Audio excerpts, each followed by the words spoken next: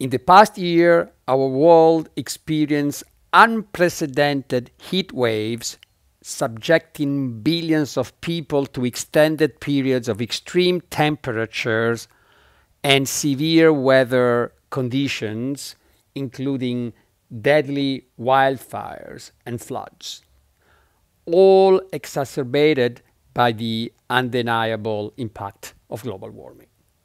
Moreover, a new report just published in Nature indicates that a quarter of the global population faced dangerous level of heat endangering their well-being. This unsettling reality is not an isolated incident, but rather a precursor to more severe consequences unless decisive actions are taken. The primary culprit is our continued dependence on fossil fuels, coal, oil, and natural gas, which significantly contribute to the escalating temperatures, approximately 80%. But not everybody knows that the frequent consumption of beef and other animal products worsens this environmental crisis.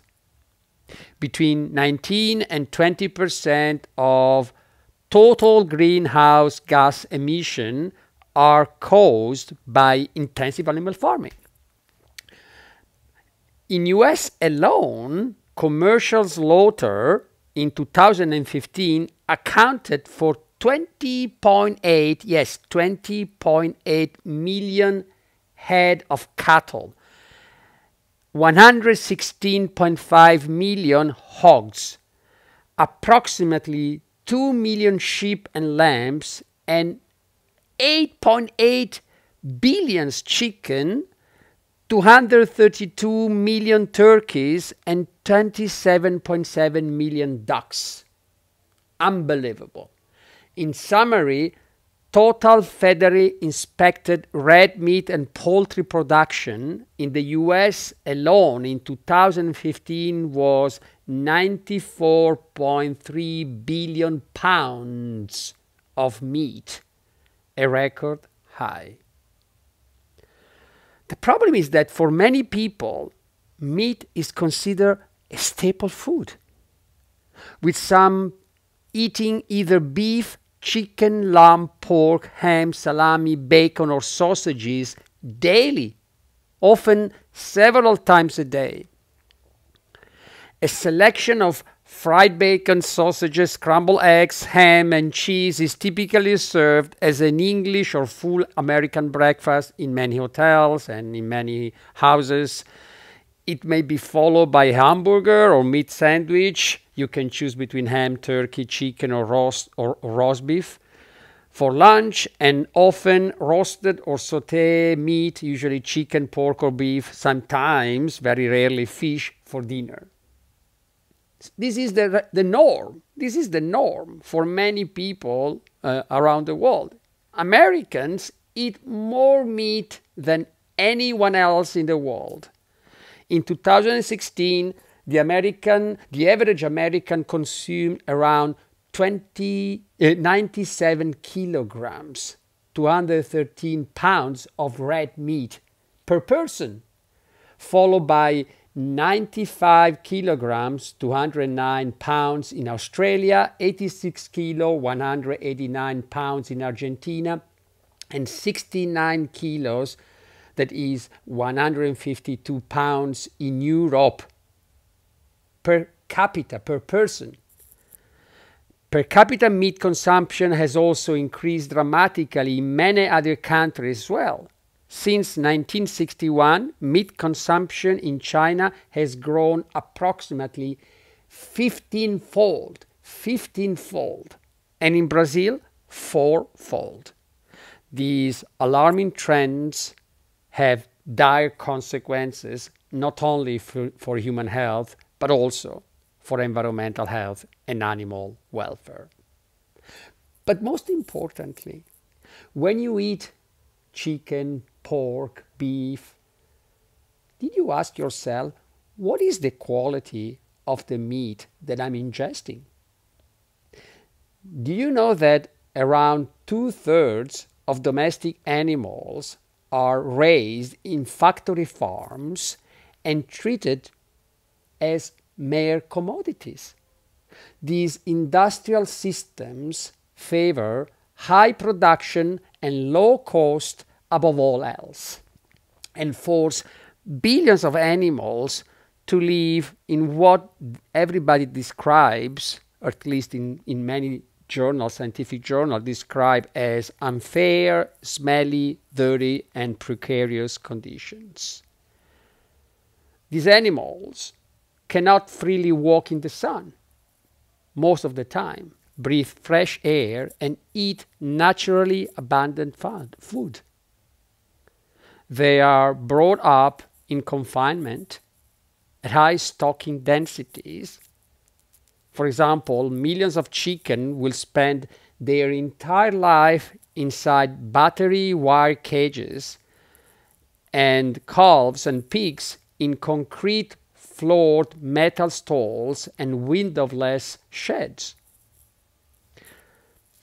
As you can imagine, these alienated, stressed, and suffering creatures will never nurture and enjoy their offspring, build nests, dig around in the soil, or live in a natural life.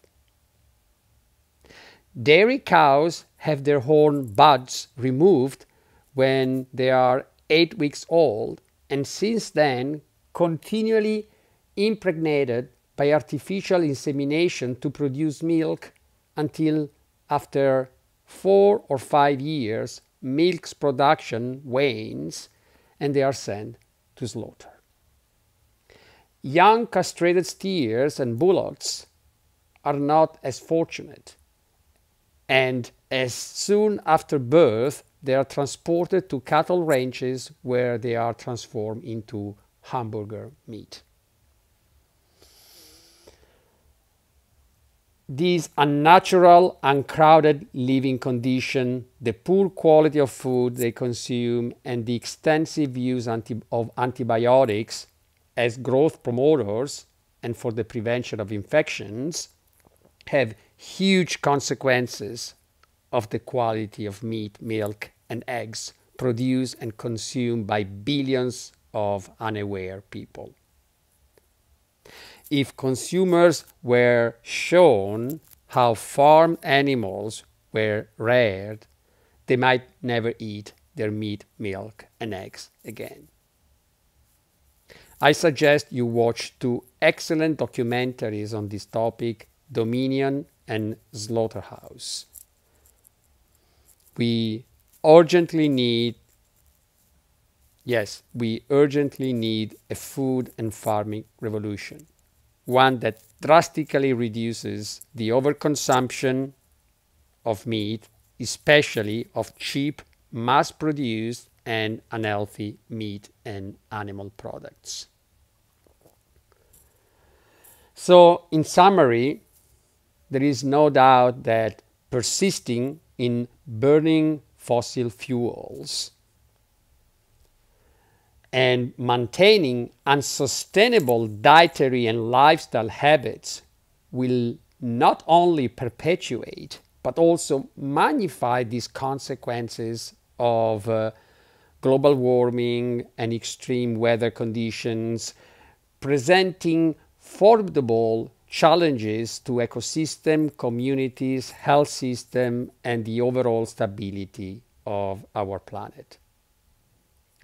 Urgent and collective efforts are imperative to transition to sustainable practices and alleviate the imminent threats of climate change and growing environmental degradation. This is Longevity Now FL.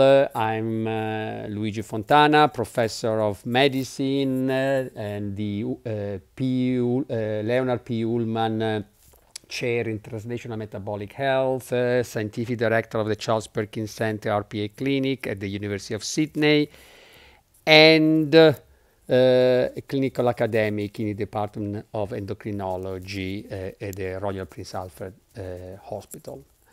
All opinions expressed in my videos, books, and articles are my own, and hope that some of these information can help you to reflect and make proper changes and decisions in your life. Thank you.